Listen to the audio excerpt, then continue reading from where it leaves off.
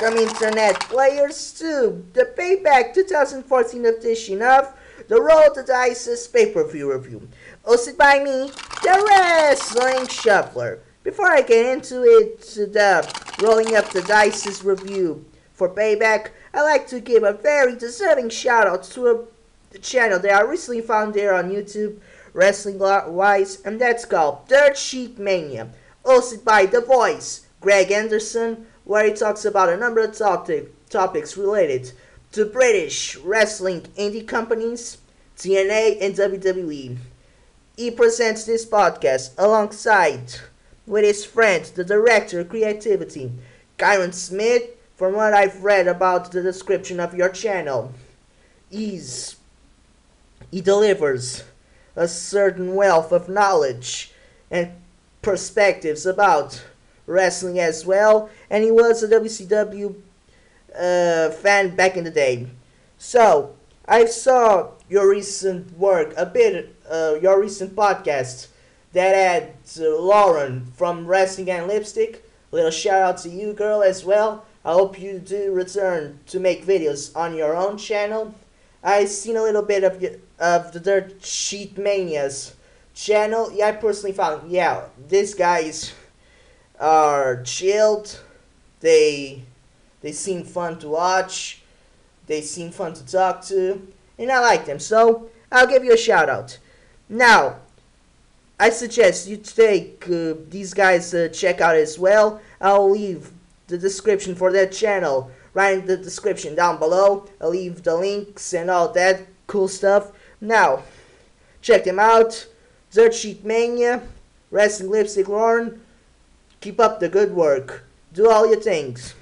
You're doing good. Now, it's time to roll the dice on Payback 2014 review. Now, from those of you that are watching this for the first time and don't actually know the concept, it's like this. From the number that these dice are rolling, I'm going to talk about what I thought was overplayed, well done, what I got emotional in my behind, and what I didn't like about Payback 2014. Now, let's start rolling up these dice.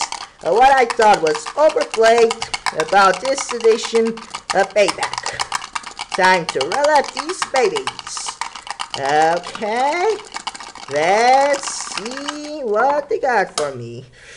Damn, wait. 10 things I found overplayed. Segment between Daniel Bryan and Stephanie McMahon released the title or not. That was overplayed. I saw that last week. The result between Air versus Sale match with El Hornswoggle and El Torito seems like something I already seen in Extreme Rules mixed with the Donald Trump versus Vince McMahon WrestleMania 23 kind of thing. I didn't saw the match, but from what I've read, it seemed like overplayed to me. Fourth thing I found overplayed, Sheamus, yet again, United States Champion, kicks, Antonio Cesaro wins, big deal. Fourth thing I found overplayed was Paul Heyman. I defeated my client Brock Lesnar. Conquers say, yeah, shut up. Five thing I found overplayed, John Cena winning against Bray Wyatt. Who cares? Sixth thing I found overplayed was the interference between Eric Rowan and Luke Harper against the Usos in their table crash type of high spots in the last man standing match. Seventh thing I found overplayed, yet again, the Shield defeats Evolution with, I believe was Roman Reigns speared the crap out of Triple H. I believe that wasn't it? Let me know. Seventh thing I found was overplayed, RVD, just RVD. Ninth thing I found overplayed, I don't know how to count very well, do I?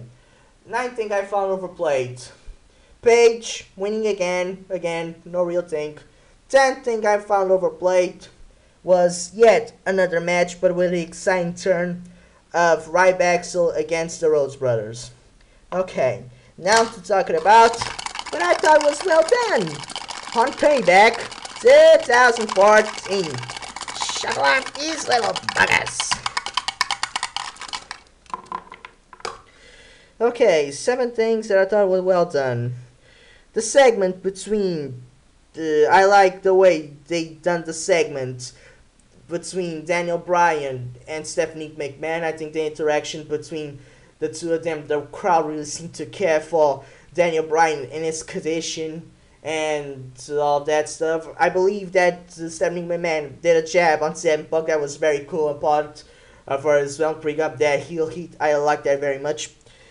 Second thing I thought was very well done, the segment between Cody Rhodes and Goldust before the match and after the match. I think that simulated well a heel turn, but didn't quite go as well. I like the direction where Cody Rhodes said, "You need a better tag team partner." That was very cool.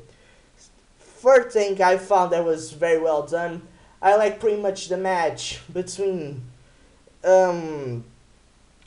Evolution against the Shield. Yet again, that crazy excitement thing to them, I like that very much.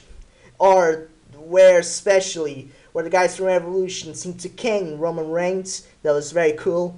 Fourth thing I found that I liked, that I thought was well done, was Alicia Fox. Yet again, after the match, very cool. Fifth thing that I thought was well done, probably the match between Cesaro and Sheamus. Cesaro, yet again, with his athleticism and his viciousness, really gave the edge into this. Sixth thing that I thought was well done, I thought it's very well done when Wade Barrett turns his arm into red and he pulls the bull hammer. That was very cool. His armband, isn't it? Where he puts the red and damn puts the lights out on Van Dam. What I thought, 17, yeah, I believe it was 7. It was 7, well, you haven't heard it already. So I think I found well done. The ice spots, I guess, between the Usos and the White family. I thought it was very cool, didn't you? Okay, now, so I'm talking about what I personally got emotional in my behind about Payback. Okay, let's see this. 5, 6, 7. Oh damn, 7 things. 7 things I personally liked. The car crash elements of the Last Man Standing match. The Last Man Standing match in general I liked, except the ending.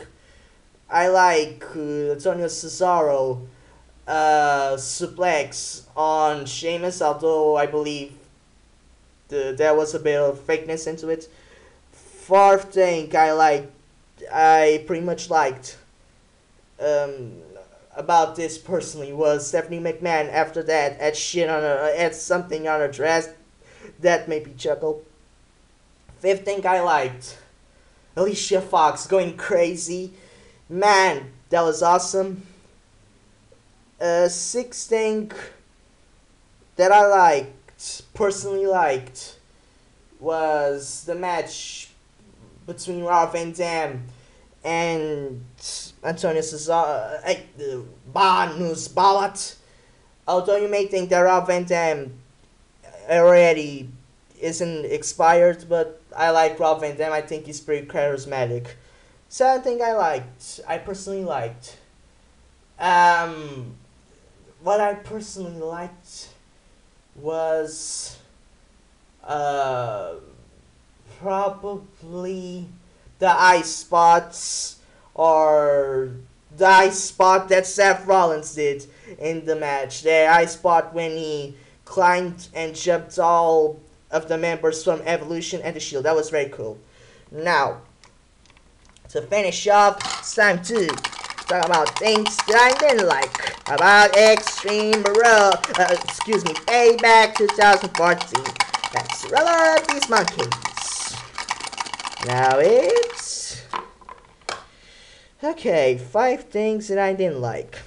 The ending, once again, the stupid but yet comical ending of John Cena defeated Bray Wyatt. Extreme Rules against Batista. The last man standing was duct tape. This year was put a U over box, big box, to not let Bray Wyatt stand up. That was pretty stupid. Yeah, I didn't like. Second thing I didn't like was Sheamus defeating Sonny Cesaro. Big deal. Third thing I didn't like, the way that Shield easily demised Evolution. That wasn't fun to see. Fourth thing I didn't like was Alicia Fox should have won the Divas Championship. The only thing I seen from Paige is her screaming, and that's not all that exciting to me. Not from a wrestling standpoint, you know. If that was another standpoint, could be really exciting to me. Fifth thing that I personally didn't like was what I didn't like about this, probably yet again they wasted another spotlight on a damn segment between Daniel Bryan and Stephanie McMahon, something that I've done over and over and over and over the past couple weeks. I know this is a bit repetitive, but hey, that's the reviews I choose to do.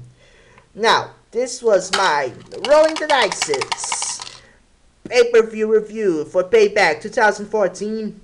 I hope you like this. If you like these kind of games from me, videos, go see the other videos. I do these a lot. Share your thoughts about your dices, about Payback in the comments, in a video game response, something. If you like this channel, support it, subscribe, join the club, talk to me, and all that fun stuff. Share all these things. You know, the more you share them, the more I seem important. And for a guy that's making wrestling channels and on YouTube, that's sort of a big deal. This was the Wrestling Shuffler. And all I got to say is, see you next game. Haha! Yeah! Yeah, Mr. Shot City, man! Oh, I can't wait when he returns.